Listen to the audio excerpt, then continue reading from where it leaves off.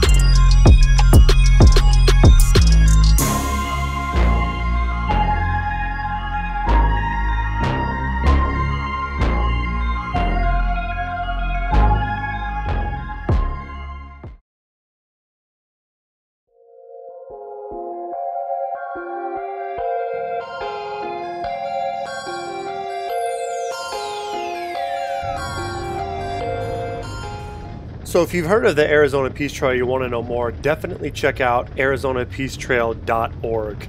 It's a very great resource if you want to plan out a ride with your buddies. There's over 750 miles in the complete loop. My friends and I here did an upper section around 300 miles, and the website gives you map, GPS files, as well as even a sample itinerary, just to know what you can plan for and what you can expect as you're trying to go from place to place, what you need. And also here's some highlights of our trials and tribulations, just so you know and be prepared for what you could encounter on a long trip like this.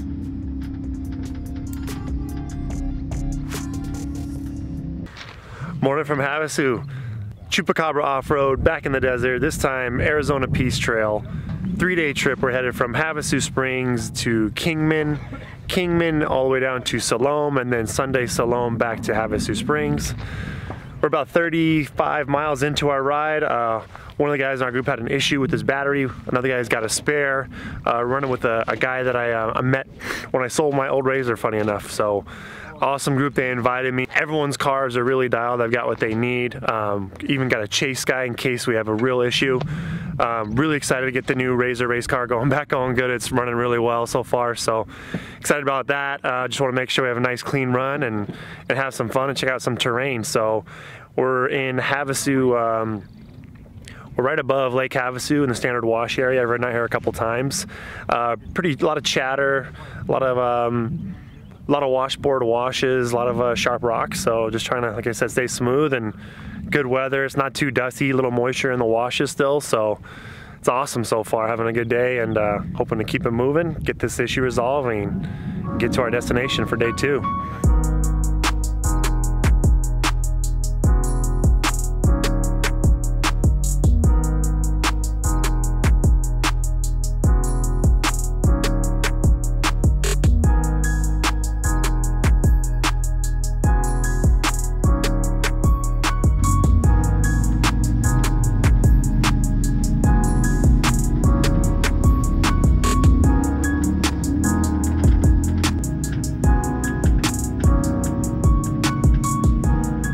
So I mentioned just having a smooth run, taking it easy.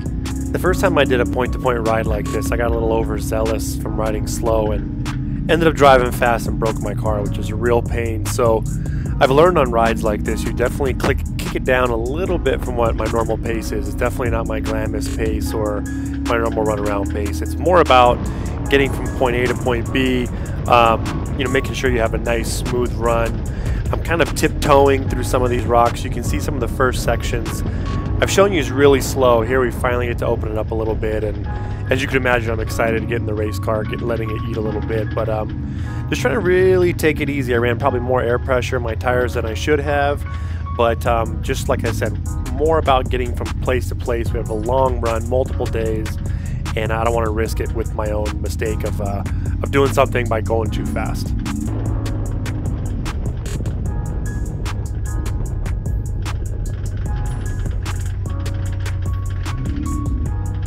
So speaking of pace, the Arizona Peace Trail is definitely a slower pace than the similar type of rides I've done down in Mexico.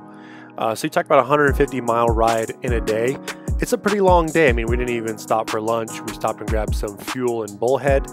But you have to keep that in mind, and you're also loaded down with all of your supplies, your clothes. Your car is going to be a little bit heavier, more strain on the vehicle. So kind of driving smooth and getting there, like I said, and making it so you can have a good fresh car and be ready to go, because we're pretty much driving from breakfast until sundown each day, and the goal also was to finish before dark each day.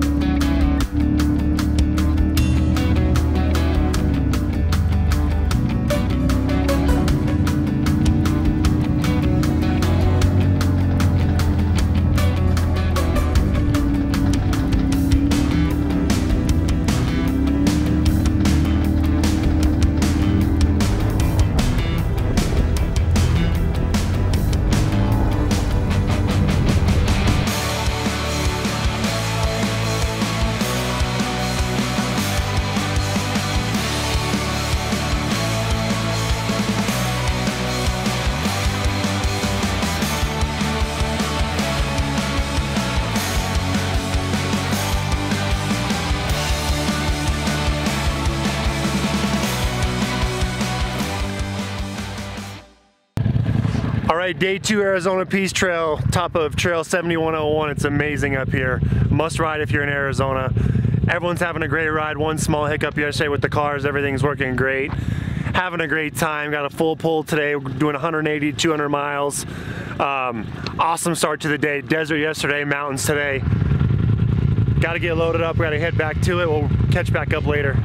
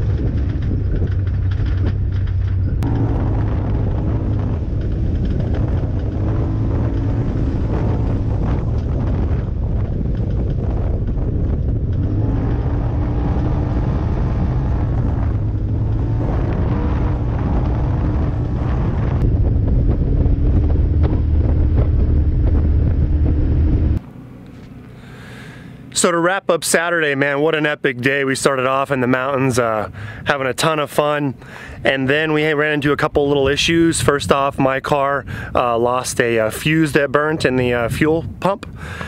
Ended up not being a big deal, had an extra fuse, 10 minutes we were back going.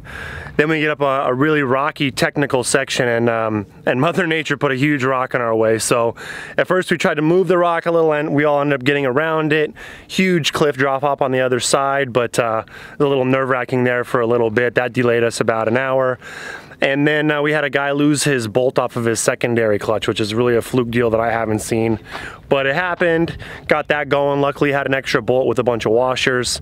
The group I was with was an amazing group of guys. Everyone was really prepared. It makes me really want to have a 4-seat vehicle all set up with all this type of stuff, with all the extras you would need for a trip like this. And just goes to show you all the trials and tribulations. You can't be too prepared.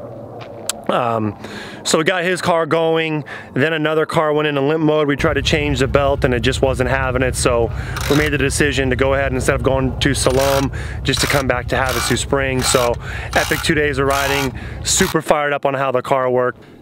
So as we're cutting back to Parker, a couple of us jump on the race course section here up by where they do the Parker 425, and we're having fun, and one of the guys just came into a section pretty hot with his stock radius rods and bent it. So not surprised, I've seen it happen a bunch of times, but got the trailer, got him going, all good, but super fired up how my car worked, especially for it being its first real ride. I don't get to come out to Parker near enough, so since I'm here, I'm gonna go get a little footage of the car running. I'm super excited about that, so enjoy this footage, and thanks for watching. If you guys love the content, please like and subscribe. Comment below if you want any questions about planning an Arizona Peace Trail ride yourself, and we'll see you on the next one.